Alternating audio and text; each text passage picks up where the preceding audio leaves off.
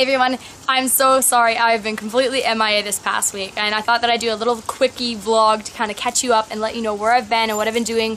I was really sick for about 4 days, completely lost my voice, coughing, sneezing, wheezing. It was really unattractive and I was completely unable to film a video, which Glenn was really happy that I lost my voice because then I didn't have to talk so much because I tend to talk a lot. But for me it was absolute hell because I could do nothing and communicate nothing.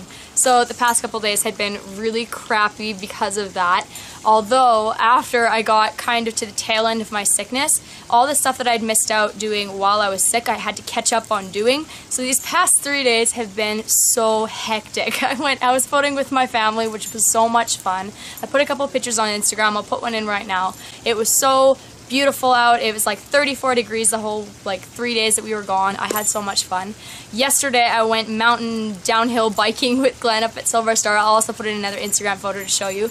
It was so much fun. I haven't gone for about 2 years and we were going around all the berms and the jumps and the drops and I had an awesome time. Also this week I found out that I am in the top 24 of this week's Bras and Things model search, so I was really hoping that if you guys could spare 30 seconds, you take time to vote.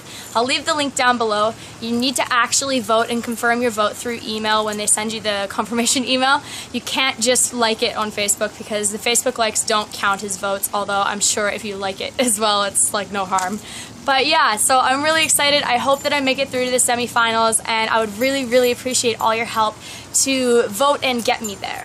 What else is happening? This weekend is the Roots and Blues weekend, which I'm so excited. I'm going to be showing you guys around in a follow me around video for the festival, as well as I just filmed a what to wear to festival type video. I'm actually thinking about starting up a video series called What to Wear To, and you guys can give me ideas of what kind of function I'm going to, so what to wear to a wedding or what to wear to your first day of school.